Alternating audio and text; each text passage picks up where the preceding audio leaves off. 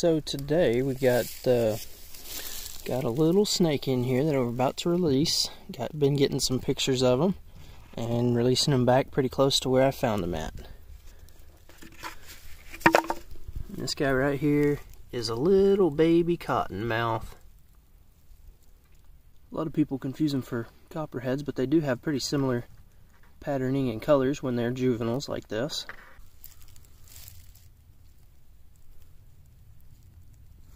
Yeah, like I said, I have been getting a bunch of pictures of them, so I'll probably put some of those up here in just a second.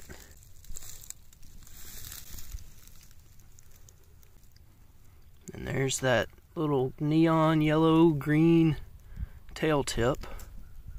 It's a telltale sign of echistrodons, which are cottonmouths and copperheads.